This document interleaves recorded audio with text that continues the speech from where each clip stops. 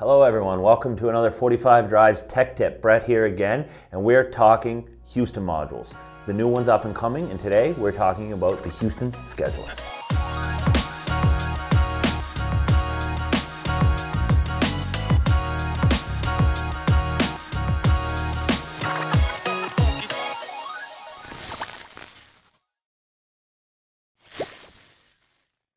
So not long ago, we put out a video talking about the roadmap of the new Houston modules that are coming out over the next little bit. We've got a lot of them in the works and we're really excited about getting them out. So if you haven't checked that video, go watch that first. So we've unveiled the first one of that not long ago. It was the next generation of our ZFS module. So we're really excited about that. But today, we're talking about the Houston scheduler module. So what is that exactly? So you've got a storage server, servers, and you need all kinds of automated daily tasks to run, monthly, whatever. It's a common feature in servers, storage servers, whatever, to be able to kind of set a task up and have it automatically do itself over and over again.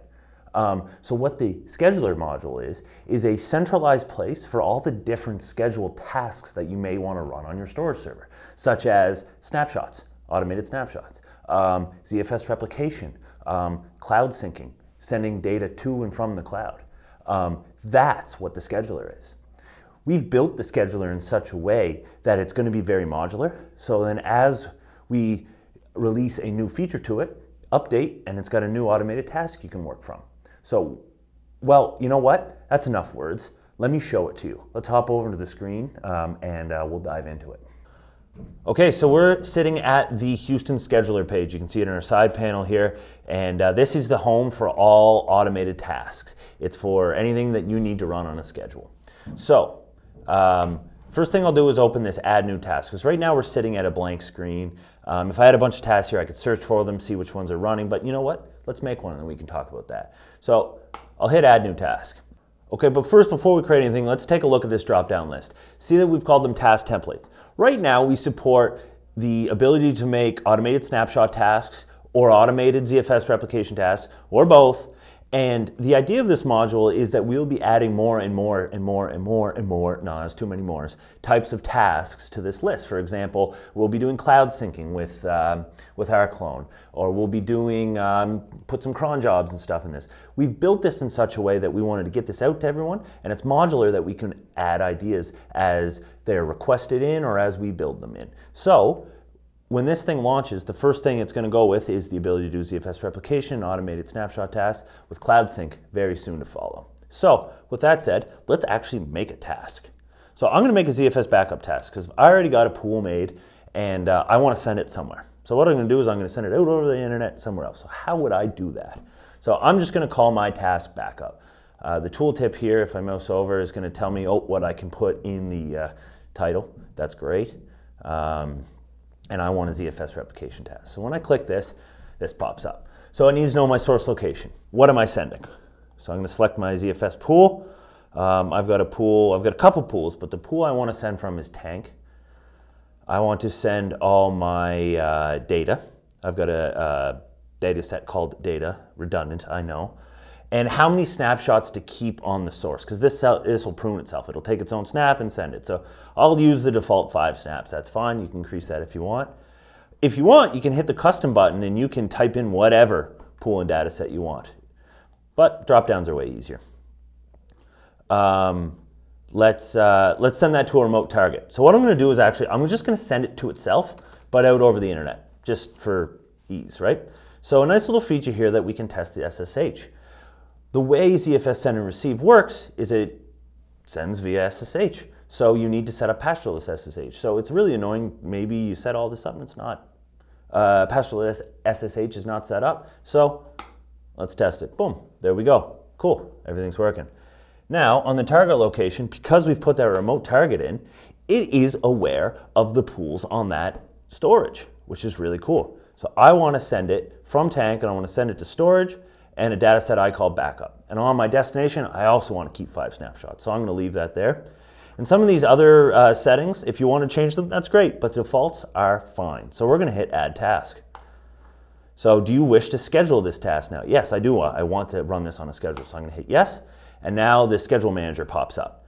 So this is familiar for most, I'd imagine. This is nothing new. It's how you set up cron tasks or any scheduled things in a Linux environment. But what's really cool about what we did here is we give you a little preview on what that's going to look like on the calendar. I know personally, picking these values sometimes, I always have to double check and be like, okay, so I want it on the second day, third day. This graphically shows us that. So maybe I want to run this thing daily. Boom, look. Every day on the calendar shows that it runs. Okay, what if I want to get a little more dramatic? I want to run it on Sunday, Tuesday, Wednesday, and Saturdays. And I want to run it every day, or like every one of those days. So there we go. Instead of me trying to have to figure out what kind of like magic I need to put in to get everything to work there is tooltips if you want to go in that, but I'm just going to check my calendar here. That's exactly what I want to run. Perfect. Okay, and that's it. Let's hit save interval. And then another cool little feature, we translate all that to English for you. At the start of the hour, at midnight, every day, every month, every year, on Sunday, but only on Sunday, Tuesday, Wednesday, Saturday. Cool. If I didn't like that and I wanted to change it because I've decided, you know what, that doesn't make any sense, let me click that again, and we go back to edit mode. So, I don't want to do that anymore. I want to clear that interval. Okay, what I actually want to do for illustrative purposes, because I want to show you this thing firing, is I'm actually just going to run this every minute. So let's save this. So we translate to English every minute, every hour, every day, every month, every year.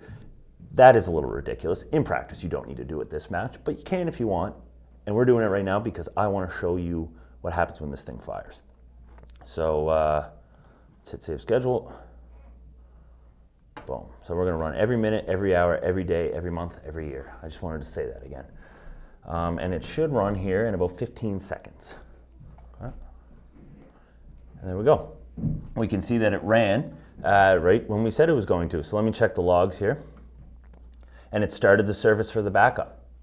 Now we know that task ran, and now it's running in the background, and that data is flowing in. I can close the details here. I can add new tasks. And yeah, if I want to change the schedule or edit anything like that, I can do it through here. All right, well, that's a sneak peek at the Houston scheduler. We're really proud of this one. We're really excited to show you guys this and to get everyone's hands on it. And a shout out to the developer who built this, Jordan Keogh. Great member of our team here, and love to see the work he's putting into things. So with that said, when can you get this? This and the ZFS module will be releasing at the same time in the coming weeks. And I say coming weeks, I mean probably by the end of next week or the week after. We're finishing testing and validation and making sure everything's perfect there. And that'll be going up in our stable 45 drives repos, and you can access it there.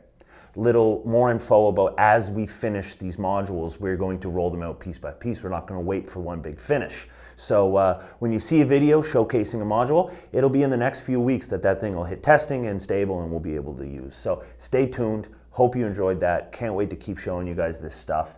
And yeah, comments, questions, concerns, whatever you want, we love to hear it. Put it in the comment box below. Instagram, X, Twitter, all the different socials. We want to hear from you. So talk to you guys later. See you again soon.